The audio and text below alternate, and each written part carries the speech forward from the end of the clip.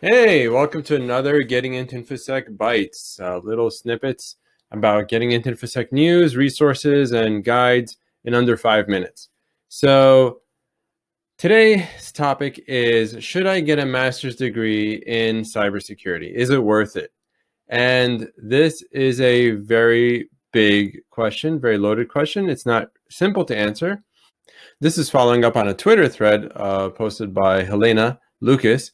And it was actually a really good thread. It had about 180 so replies at this time of recording. And a lot of good questions. I mean, instinctually, personally, a lot of times I would say no, because it really depends on what you're trying to gain. In anything you're looking to gain, try to make sure that it's going to gain your personal enrichment as opposed to try to get a job, because getting a job is different than your personal enrichment.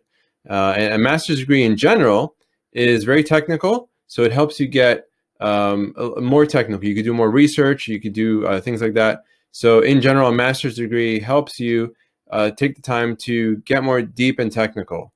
Like I would love to do a master's degree in neuroscience, right? Neuroscience, because I don't have that background, so it would give me the opportunity to jump into cognitive neuroscience or educational psychology, for example.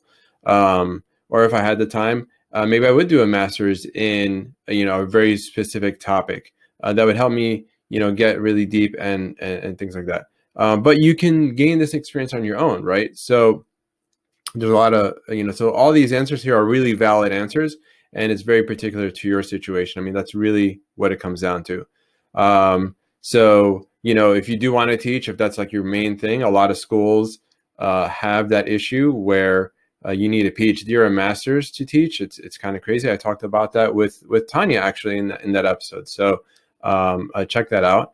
And these answers are really good. Again, here it's a really hard question to answer, right?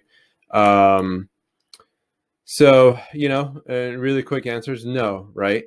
T-Profit had a really good answer, and that was regarding to an MBA, where he has an MBA and he goes, instead of actually spending the money and time to get an MBA, why don't you just try doing a startup? Even if you fail, in my opinion, right, you're still going to learn. That's, I think, what he's saying here, which is really cool. And that's something to take into consideration. Again, there's no right or wrong answer here. But take a look at this thread. This thread is filled with a lot of good advice, what you're looking to do. Again, it comes, it's the two biggest questions are, what cert should I get, and what should I get a master's, or where should I go, what school should I go to? So let's go through some of these answers here. We have a couple minutes. So this person has an MS in cybersecurity. It's not technical, but her experience served her well. So let's see, this person's experience served them well. So anyway, that's something to take into consideration. Let's take a look at some other things here. Right? As someone who's hired a lot of grads, no, unless your project is exceptionally awesome or usable. Now, again, you can gain a lot of this experience on your own. So it really depends on what you're looking for. If you're the type that only learns through like a classroom type setting, and that's how, or maybe you're coming from a non-technical background where you need that kind of like that kickstart. You have a bachelor's degree already, but you're looking for, and you can afford it. Honestly, from